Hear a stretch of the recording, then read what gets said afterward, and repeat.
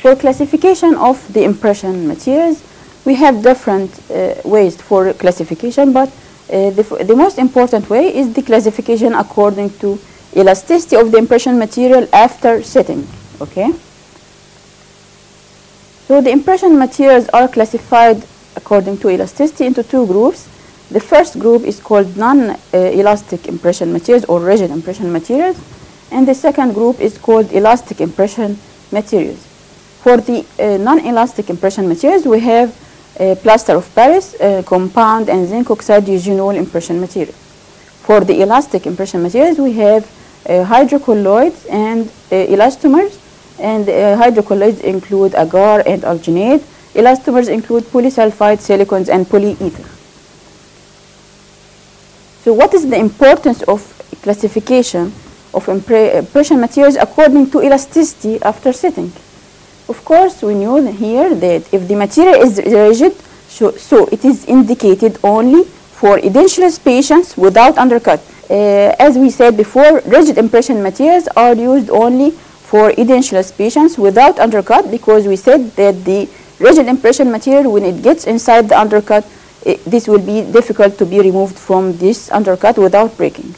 Okay, so rigid impression materials are used only for edentulous patients without undercut, while elastic impression materials are used for dentulous or edentulous patients without any problem, because they can record the undercut and get out from the undercut by their elasticity without any breaking. Here is an important notice. We have to notice that the flow of the impression material before setting determines the ability of the material to record fine details. As we mentioned, if the material has high flow, it will get inside the fine details and record them very accurately. So it determines the type of tray used. If the material, the material has high flow, so it will record fine details. So I need fine details in the secondary impression. So in this case, I will use which type of tray? It is the special tray, not the stock tray. The other thing is the elasticity. We measure elasticity of the material after setting, not before setting. Elasticity after setting determines the ability of the material to be removed from undercuts. Okay, so this determines the type of patient. So if the patient is edentulous without any undercut, so I can use the rigid impression material. But if the patient is dentulous and has any undercuts, so I must use elastic impression material. We have another classification of impression materials according to their setting reaction. We have some material that's set by physical reaction and others set by chemical reaction. And always the physical reaction is reversible because it depends on heating and cooling of the material. So when I heat the material, it will be soft, and when I leave the material to cool down, it will become hard. So this is a reversible reaction. So always the materials which set by physical reaction are reversible and reusable. I can use them many times, but of course after disinfection. The materials that set by physical reaction, we have a material called impression compound. We have agar-agar. But for the materials that set by chemical reaction, these materials during setting undergo a certain chemical reaction. So I can't reverse this reaction again, so it occurs one time only. So we call these materials irreversible impression materials. We have zinc oxide, eugenol, alginate, and rubber base as examples for the chemical reaction materials. Today we'll talk about the rigid impression materials. The first example we have is the impression compound. As we see here, the impression compound, it comes to me in the form of sticks or sheets, as we can see. These sticks and sheets are softened. They come as hard material, as you can see. They are softened by heat. So we heat them to become soft, and then we can use them. That's why you call this material thermoplastic impression material. Thermoplastic means that this material is softened by heating and hardened by cooling. And this is the idea of using the impression compound. We soften it by heating, then put it against the oral tissues in the soft state, and let it to cool down. And after cooling, it becomes hard and set, and then we can take it out from the oral cavity. The composition of this material consists of thermoplastic materials. This gives the thermoplasticity which we talked about. We have some fillers to give body of the material. We have plasticizers to act as lubricants and control consistency of the material. We have coloring agents to give characteristic color. Now, what are the types and uses of impression compound? Firstly, we have type 1 impression compound is called lower fusing compound, and it has fusing temperature below 70 degrees Celsius. We have three forms of this, three uses of this material. The sheet form, which we saw before, this is used for taking a primary impression for edentulous patient and without undercut. And why do we have to use it for primary impression and for impression for edentulous patient without undercut? Firstly, primary impression, because the material, as we will see later, its flow is not very high, its flow is low, so in this case it will not record fine details. That's why we have to use it to take primary impression only. And it is used for edentulous patient without undercut. Why? Because this material is rigid. After setting, it will become rigid, so I cannot use it with any undercut. The second use is for the stick form. The stick form, we see here the stick form. It is used for what we call border tracing. What is border tracing? During taking the impression for completely edentulous patient, we need to record the details of the sulcus, oral sulcus, and to take this part of the oral cavity to take the impression of the sulcus. We can use this stick form by heating the sticks, and then when they become soft, as we can see here, we put them on in the borders of the tray. Then press them against the oral tissues to record the details of the sulcus. Okay, because this part is very important during making a complete denture for the patient. The third use of this type is also for the stick form. Some sticks are used for recording an impression called copper band impression, and the copper band impression is used to take an impression for single tooth only by heating the sticks and making them soft, and then putting them in a copper band which is pressed against the tooth to take a primary impression also for a single tooth. The second type is called higher fusing compound. The high fusing compound has fusion temperature that is above 70 degrees Celsius. Okay, so at this temperature I can't put the material inside the oral cavity because the patient cannot bear 70 degrees. This will cause a thermal shock to the patient. So I use them outside of the oral cavity by pressing. When I make this material soft, after softening, I use this material to make a special tray on a primary cast of the patient. Okay, so this material, the higher fusing compound, is used only to make a special tray for the patient. The technique used here is called the wash impression technique. Now about the setting reaction of impression compound, we said this material undergoes a physical reversible reaction, which is thermoplastic reaction. The material comes as a hard material, and for softening of the material we use hot water at 45 to 55 degrees.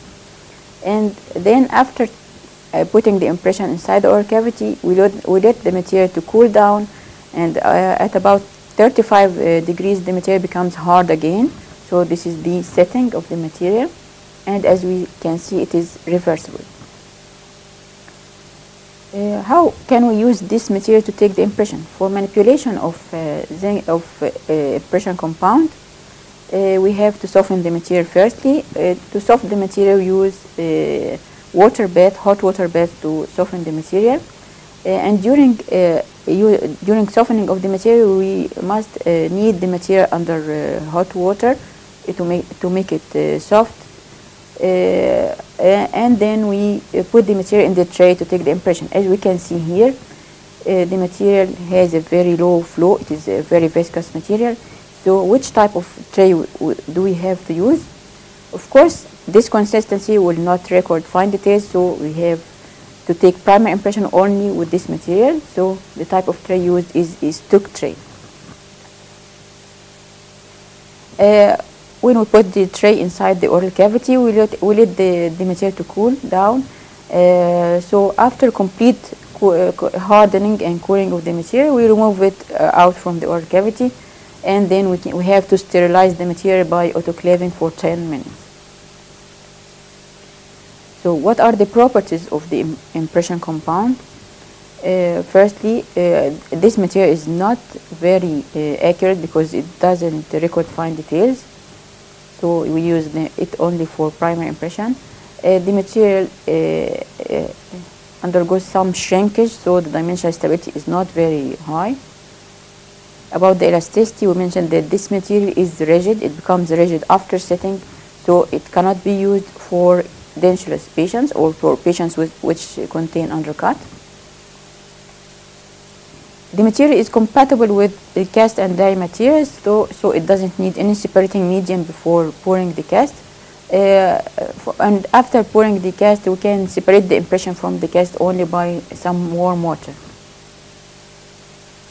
As the material is reversible, so it can be reused, but of course after sterilization. A very good advantage of impression compound is that it can be added or corrected because it is reversible, as we mentioned, and it is not toxic material. It has a suitable setting time, it has a long shelf life, and it can be copper plated. The next rigid impression material that we will talk about is the zinc oxide eugenol impression material. It comes in the form of toothpaste, as we can see here. Toothpaste in two collapsible tubes. The first paste is the base paste, and it is white. The base paste contains zinc oxide and it contains inert oils. The catalyst paste is red and it contains eugenol. It contains gum rosin and oils. It contains magnesium chloride or zinc acetate as accelerators, and it contains moisture, and this is a very important component of zinc oxide eugenol, and we will know why. Here, this is the setting reaction of zinc oxide eugenol material. The setting reaction here is a chemical reaction called chelation, so it is irreversible because it is a chemical reaction. The reaction here takes place on two steps. The first step is called hydrolysis, and during hydrolysis the material reacts with water. Okay, so the zinc oxide, which is the base paste, reacts firstly with water to give zinc hydroxide. Okay, so the first step is the reaction with water. The second step is the chelation reaction. During this step, the zinc hydroxide reacts with eugenol to give zinc eugenolate, which is the set material. So we notice here that the first step is the reaction with water. That's why I said that moisture is a very important component of zinc oxide eugenol paste, because if it doesn't contain moisture, so the reaction will never happen. That's why the moisture must be included inside the components of the catalyst paste. To control the setting time, we can accelerate the setting time either by heat or by chemicals like primer alcohol, or by water or saliva to accelerate the reaction. How do we manipulate zinc oxide eugenol? We take two equal lengths of the paste on a waxed paper pad, as we see. Then we mix the two paste until a homogeneous color is obtained. Then what is the type of tray? Then we take the material to the tray. What type of tray we use here? We said that the type of tray is determined from the flow of the material, and as we see here, as the material is a paste form, so it has a good flow, it has a high flow, so I can use it for taking secondary impression. That's why I use a special tray.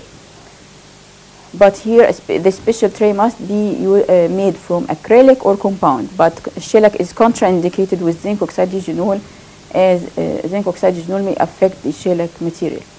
To put the impression material in the tray must be dry to allow complete adherence between the tray and the impression material. Then I put it inside the oral cavity and let it to set for about 3 to 5 minutes. Then I take it out from the oral cavity and disinfect the material and pour it without any separating medium. It doesn't need any separating medium, so it is very compatible with the cast material. What are the properties of zinc oxide eugenol material? As we saw here, the material has a good flow, so it can record fine details. This is a good property. For dimensional stability, the material has no or very little dimensional changes, and this is also a very good advantage. For the elasticity, the material, as we said, it is not elastic, it is a rigid impression material, so it is contraindicated for patients with undercut. The material also can be added or corrected, and this is a good advantage. It is compatible with cast material, so it doesn't need any separating medium to affect the accuracy. A very common disadvantage of zinc oxide eugenol is that eugenol is an irritant material, so it causes some burning sensation to the patients. That's why we have a new material from zinc oxide paste. It is called eugenol-free zinc oxide paste. For eugenol-free zinc oxide paste, here the eugenol is replaced by a material called ethoxybenzoic acid. This material will give the same similar reaction to that of zinc oxide eugenol, but here with little irritating effect. Okay, in this case, the catalyst is blue rather than red in zinc oxide eugenol. The setting reaction here is called saponification rather than chelation of zinc oxide eugenol. What are the uses of zinc oxide eugenol paste? It is used to take secondary impression for edentulous patient without undercut, and we said secondary because it has good flow, and for edentulous patient without undercut because it is a rigid material. It can be used for wash impression technique or double impression technique, in which we form a tray of compound firstly, and then we put a layer of zinc oxide eugenol to take the secondary impression. We can use the material for taking impression in an old denture for relining if the denture needs relining. Thank you.